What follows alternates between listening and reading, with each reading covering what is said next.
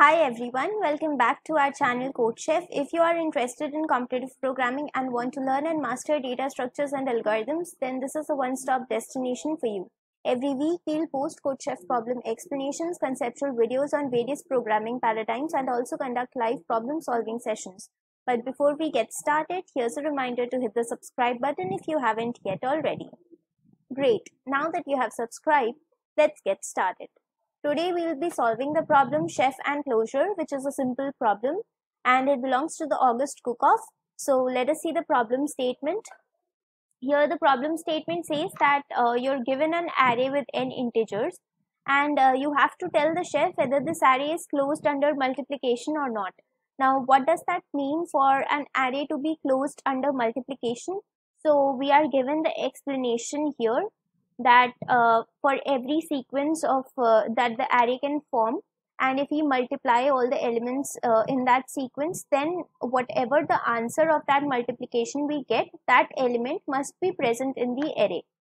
So we have to print 1 if we can get the array as closed under multiplication and 0 otherwise. So if you if I show you an example of how it works, so we have this array here 1 0 3. So we will write down all the sequences that this array can form. Sequences means like 1 0, then 1 3, then 0 3, and then 1 0 3. So if you do 1 into 0, you'll get 0. So this 0 is present as one of the elements of this array. Similarly, for 1 into 0 into 3 and for other elements also, you can easily see that whatever answer we are getting, all these elements are present in this array as it is a part of the array. So that is what we mean by an array being closed under multiplication. So this condition should be satisfied for all the sequences that are being formed for any array.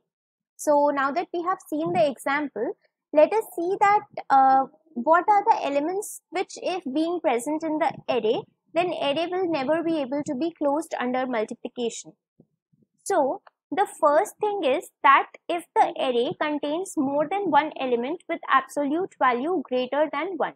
So note here that the array elements can have value greater than minus 10 to the power 9 and less than 10 to the power 9. So this is the range of values that the array can have. It can have negative values as well. This is given in the constraint section of the problem statement. So here the first thing that you need to know is that if the array contains more than one element with absolute value greater than 1, it means if we have some array like 1 0 3 and like suppose minus 4 or say 5. So here we have 3, minus 4 and 5. Now if we multiply these numbers, like for you take any example of any sequence out of this array. If we multiply any of these numbers, like 3 into 4 is going to give us minus 12 because here we have minus 4. So it means that we can never form, we can never have this kind of array. It will never be closed under multiplication. So that is one thing. Now the second thing is that if the array contains minus 1 twice but it does not contain 1. So if we have an array such that we have minus 1 and then we have any other digit. So we have any other integers. Now whenever we form this particular sequence which is minus 1 into minus 1, this sequence will definitely be formed, right? So minus 1 into minus 1 will give us 1. But in the array we do not have the element 1, so then this array will also never be closed under multiplication. So if we have minus 1 twice, then we also need to have 1 in the array for it to be considered for closed under multiplication. Now the third one is that if A contains minus 1, if the array contains minus 1 and another element whose value is larger than 1. So you can take the same example here. If it contains minus 1 and if it contains 5, and if we multiply these two elements, then it will give us minus 5, but minus 5 is not present in the array, right? And if we suppose you can argue that we can place minus 5 here, so will it not work? So if you have placed minus 5 here, okay, then minus 1 into 5 For this sequence, it is definitely going to work. But what about this sequence? What about minus 5? Minus 5 into 5? When this sequence is formed, it will give us minus 25.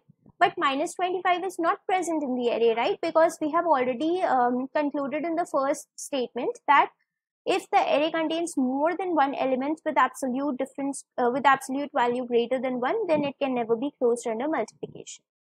So you can see that these are the kinds of values that the array cannot have. Now, after discussing this, we will see the values that the array can have, and it can be considered under closed for multiplication. So the array can have any number of zeros. That is perfect, because any number multiplied to 0 will always give you 0. Now it can have any number of ones. That is also fine. Then the array can only have a single number greater than 1. So that also we already discussed, that if it has like two numbers greater than 1, then it can never be closed under multiplication, right? Because if we multiply these two numbers, 4 into 5, it will give us some greater number, which will definitely not be present in the array. So that's why an array can only contain a single number greater than 1. And that is the absolute value is greater than 1. So if more than 1 minus 1, then 1 must be present. So that also we already discussed, that if there are 2 minus 1s or say 3 minus 1s, then we definitely need 1 as the element in the array, because minus 1 into minus 1 will give us 1. So that is the problem, guys. So what are the kinds of arrays that will be valid? So these are the kinds of arrays that will be valid. Here you can see that we have 1 0 0 6 1 0. So we have a number of zeros, a number of ones, and we have just one element whose absolute value is greater than 1. Similarly, here we have minus 1, 1 and 0, a combination of all of these. So now you pick up any sequence, you will always be able to get a particular element as the multiplication which will be present in your array. So now the question is that how will you check whether the array is closed under multiplication or not? So now coming to the conclusion that what kind of values are present in the array such that we can check that it is closed under multiplication or not. So what we can do, we can, instead of checking for all the sequences of the array, we can just check for the pair of sequences. It will give us the same answer. How? Because the type of numbers that will be present in the array that we have discussed are only ones, 0, minus 1, and only one number which is greater than 1. Right. So if we multiply any of these, it will either give us the answer as 1, it will either give us the answer as 0 or minus 1, or that particular number, whatever is present, which is greater than 1. Here, like in this case, it is 6, or like it could have been minus 6. Now that we know that what are the elements that can be the answer of the multiplication, so what we can simply do is that we can check for the pair of sequences if they will be closed under multiplication or not. We need not check for all of the sequences. It will definitely give us our answer, because we will have only these 4 instances which can be the answers of our multiplication. So if we multiply, even if we multiply in pairs in each of the pair of elements in the given array, then also we will be able to get our answer. But how we should do this in a more efficient way instead of just using brute force on the array? So we can do this by using a map and a vector pair. So if we have this array 1, minus 4, 4 and 4. First of all, we will form a map which will consist of the frequency of each element present in the array. So here 1 is present once, 4 is present twice, and minus 4 is present once. Now we will form a vector pair. Now why are we forming this pair? Because this pair is something which will help us in calculating the multiplication of every pair of array that is possible in the array, every pair of sequence that is possible in the array. So here, as you can see that I have stored 1 with 1. So here essentially what we are doing, that we are placing the element as the first part, and the second part also we are placing the element. So in the first part of the pair, that is the first element of the pair, will be the absolute value of any number. So suppose here like we have 4 and minus 4. So you can see that I have placed the absolute value of 4 and not minus 4.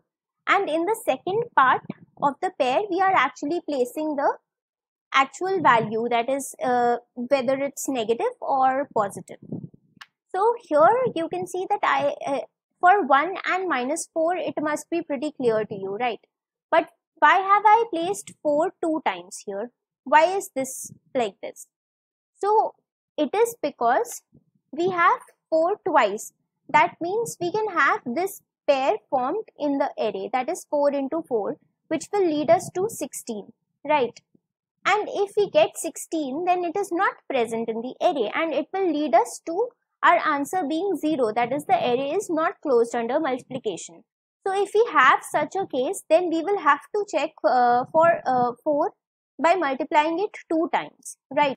And if we have any element more than once, then again the same thing will happen. Like if you consider that we have 4 in the array like a number of times, many times, then we have already discussed that if we have any element greater than 1 present more than once, so then the array will not be closed under multiplication. So if we just take care that we do the multiplication of at least one pair of similar numbers, then we can ensure to get our answer as not closed under multiplication, because this 4 into 4 is going to lead to a greater value. So I hope that you have understood what it actually means, what I'm trying to say. So that's it guys, this is the problem, and when you will see the code, you will understand even better how to do this problem, how to approach this problem. So before that, let us see the input, output and constraints. Here the first line of input contains the number of test cases, and then the first line of each test case there's a single integer n, and for every test case in the second line we will be given the array, and output will be 1 or 0 based on the array is closed under multiplication or not. So let us see the code guys. The code will be in C++. Here the first few lines are the number of test cases as input, then the number of elements and the array itself. So we are just taking inputs here. Then we are forming a map. So I already showed you that map we are using so that we can get the frequency of each element present in the array. Then we are using C1 here. So we will see why we are using C1.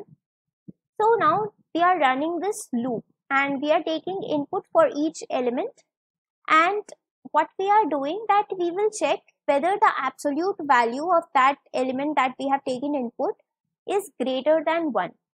If the value is greater than 1, then we will do C1++, that is count plus plus. So basically what this count is being used for, it is checking whether we have more than one element which is greater than 1. Because in such cases, our array can never be closed under multiplication. So what we can do, that here and here only we can check that if that is the case, if we have more than one value which is greater than 1, then we can straight away make our answer as 0. We can straight away print 0 because our array can never be closed under multiplication. And for each element, we are also updating the value in the map because we need the frequency of each element if by chance this case is not true. So now we will go to the main part of our logic when this case is not true, that is the count of elements that are greater than 1 is not greater than 1 actually. So now we are forming a vector pair. So here what we will do, we will iterate through the map. That is, we will go to each and every element, each and every unique element that was there in the array. We have the frequency of that element, right? So now first we are storing that every element, that is whatever elements are present in the array, that is the key value of map in convert. Okay. Then we are checking if convert is less than 0. It means if we have a negative value in the map, in that case we will convert it to a positive value. Why we are converting it to a positive value? Because we need to check in that manner. We need to multiply two elements in that manner, right? So that is why we will now make a pair.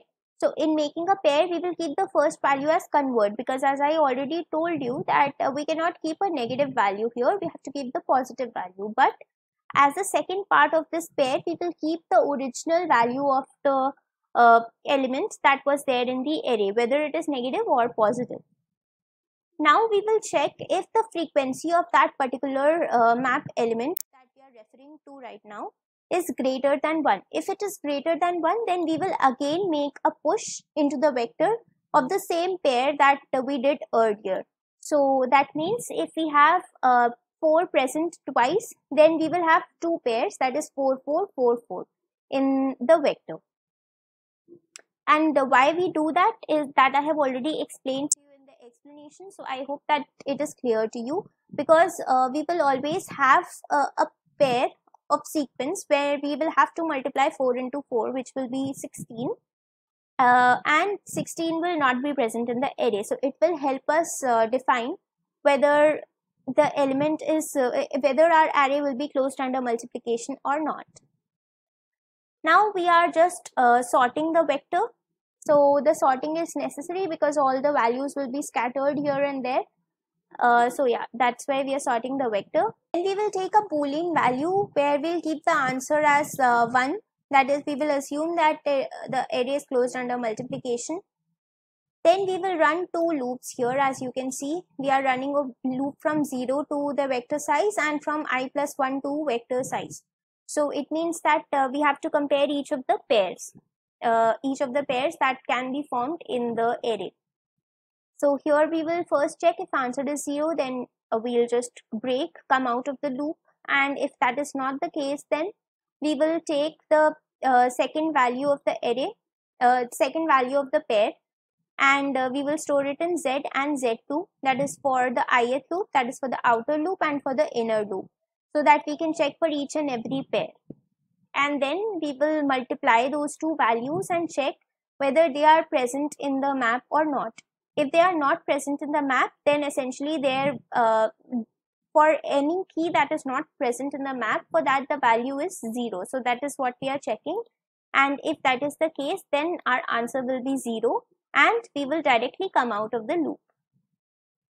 So that's it, guys. And after that, we are just supposed to print our answer. So if the answer is 1, then we will print 1. If the answer is 0, then we will print 0. So that's the problem, guys. It was just a ad hoc solution based on the observations that we could make on the array. So I hope that you have understood the solution. And if not, then you can post in the comment section, and we'll be really happy to help you.